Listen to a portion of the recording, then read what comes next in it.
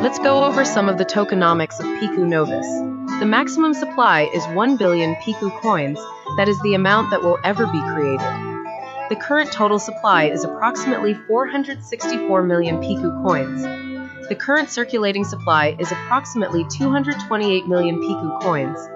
The circulating supply will fluctuate depending on Pecu coins that are involved in the burn mechanism.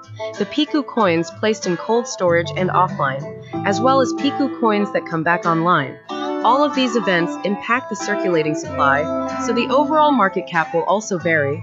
The 2017 total initial supply was 200 million Pecu coins, of which 54% were distributed amongst founders, team members, validators, and institutions. The remaining 46% is locked in a reserve fund specifically designated for future maintenance and development and the needs of the blockchain. So that is approximately 92 million Pecu coins in the reserve fund. There are 130 million Pecu coins locked up with periods of release beginning in 2026 and staggered every 2 years through the year 2034. Since 2017, validator distribution accounted for approximately 140 million Pecu coins.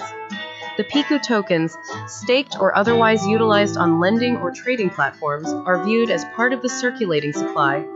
It is anticipated that over the course of 2025, that approximately 25 million Pecu coins will be burned that are generated through fees and to offset upcoming validator rewards.